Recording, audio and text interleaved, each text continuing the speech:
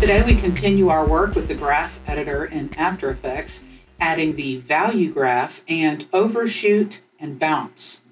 I have this project attached. Yours looks a little bit different from mine, but we're going to be moving some general shapes around and dealing with how we can make this a little bit more sophisticated movement. So the first composition is called forward box, and it is just a box moving forward. If you hit S to open up scale, you will see there's two keyframes. And the first keyframe we are at 0, and on the second keyframe we are at 100.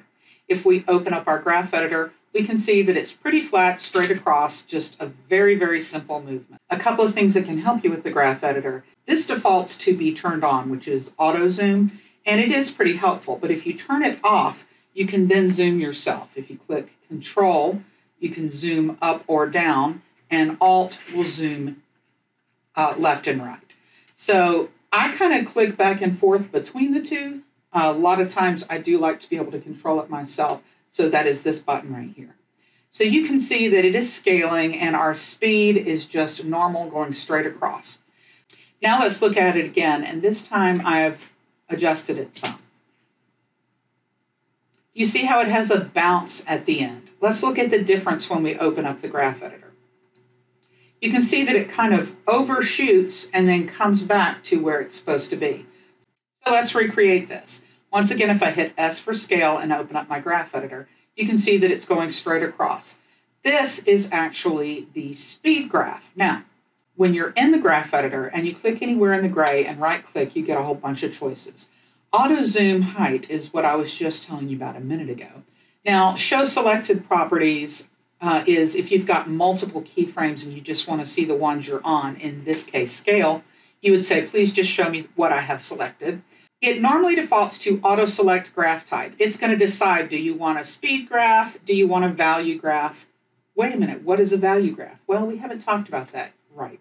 Right now we're just looking at the speed graph, and you can see that it starts at 50 pixels per second, and then it pretty much stays there.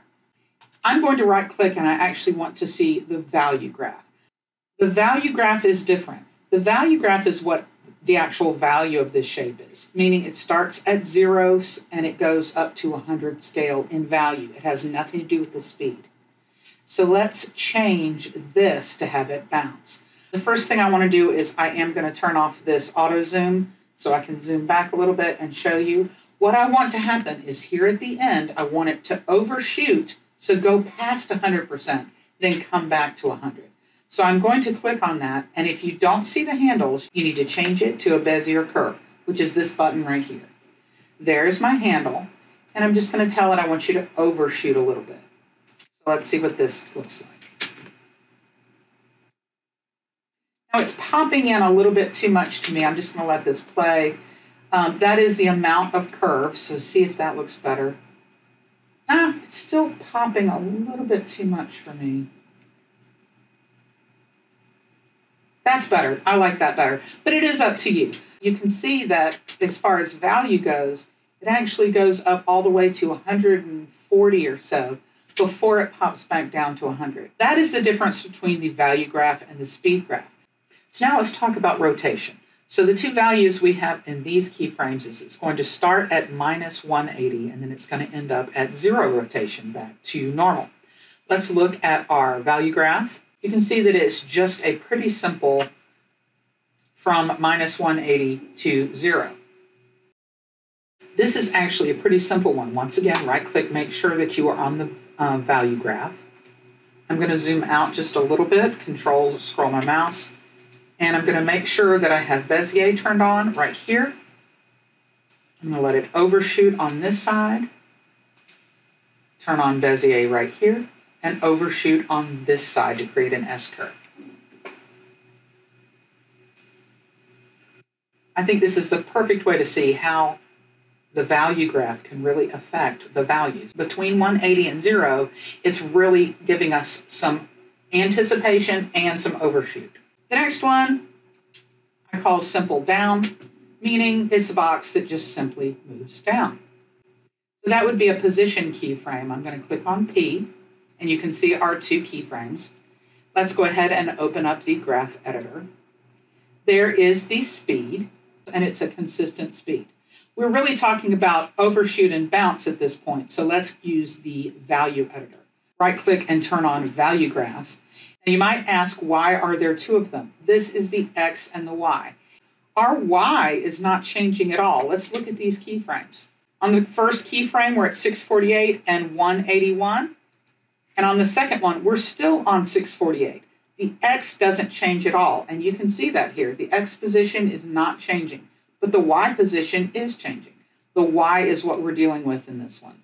So it's going to have to show us these separate because they are moving separately. The X is not moving. I do need to click this button right here to separate the dimensions more so that I can get my handles. Once you do that, you can see it is not a straight line.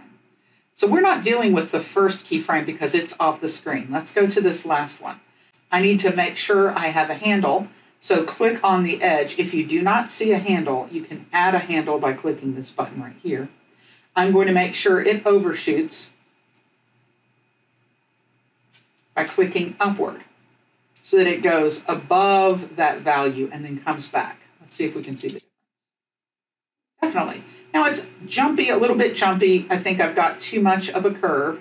So let's bring that down some. That looks a little bit more natural to me. Go ahead and see if you can do it. The next one is going from left and right. But a more sophisticated way to look at that is if it were to overshoot both the left and the right. So it has some anticipation at the beginning, and then it has some bounce at the end. So let's see if we can do that. So on this one, the Y is not moving, the X is moving. Let's go ahead and open up our graph editor, and we are going to make sure that we're on the value graph. Click on position and make sure they are separated. And you can see now that it was not going completely straight. It does have to give some type of a curve in order to make the speed work correctly. But we're not dealing with speed. We're on the value editor, the value graph. Click on this first one. And if you do not see that you have a Bezier curve, click this button right here to make sure you have a Bezier curve, but it should appear when you click on it. And we need to make sure that it undershoots. So once again, I'm going to turn this off so I can zoom back a little bit. Control, scroll my mouse. And I want it to go under so that it creates some anticipation. Let's look at what it does. There we go. And that's pretty, I got it pretty good on the first try. Just a little bit of anticipation before it gets there. It's thinking about moving. Make it a little bit more dramatic. There we go. And before it gets to the end, it needs to overshoot this a little bit. So it creates a little bit of an S. Now I think both of these are a little dramatic. I'm going to zoom out just a little bit more so I can make these a little bit more S curve. Well, I like it. It looks pretty good. So go ahead and try that, and then we're going to add some secondary motion into this. So we already have a pretty good S curve, and we have some overshoot and anticipation, but we don't need to deal with our graph editor anymore, so go ahead and close that down. At this point, we're not going to be dealing with the position keyframe anymore. We need to deal with the path itself. So if you open this up, you will see there's contents, and inside there is the path. This is the actual path that drew the square. So go all the way to the beginning and just go ahead and turn on the path keyframing so that it will set us a 0 point. That's what it looks like when it's normal. Now I'm going to open up Transform just so I can see where these keyframes are, and I want to use these keyframe buttons to make sure I'm lining up. So on that first keyframe, as it's anticipating the movement, I want it to kind of move to the side. So I don't want everything to move to the side. I just want these top 2 points. So let's zoom in a little bit. Just scroll your mouse. If you click this with your selection tool, it selects all of the points. What we need is the direct selection tool. If you click Control, do you see that my cursor is now white? This is the direct selection tool, and it can choose just one of the points. So grab the direct selection tool and move the 1 point. Click anywhere off of it. Now go grab the direct selection tool again, and remember it will be white, and grab another point. So we want both of these points to be exaggerated over to the left. Let's see how this is going to work when I hit play. Now right now they're not really lining up. We'll kind of move that in a second. But you see that it starts normal and it starts twisting to there. The timing is not right. We're going to get that in just a minute. Let's go ahead and do the other side first. So let's go to the last keyframe. By the time it gets to this keyframe, we need those to be shifted back the other way, as if the inertia is pulling it the other way. So once again, we're going to click once on it, Control to get our direct selection tool, grab that point, and move it over this way. Click off, direct selection, over that way. And you can be as extreme as you want. Let's see what happens now. Okay, it's looking a little bit better, but when it comes to rest, it needs to go back to normal. We know that this one here is our normal. It's kind of where we started. So I'm going to go grab that keyframe, Control-C for copy, and go see where is the point where this needs to end. It's right there. So that means this needs to move over some so that I can paste right there. Let's see if this works. That one's looking better than the first one. First off, I don't think it should be pulling the whole time. I'm going to move this 0 point over closer. That might be close enough. Let's see. Just because right at the beginning does it need to start pulling over. That's going to be a little bit better.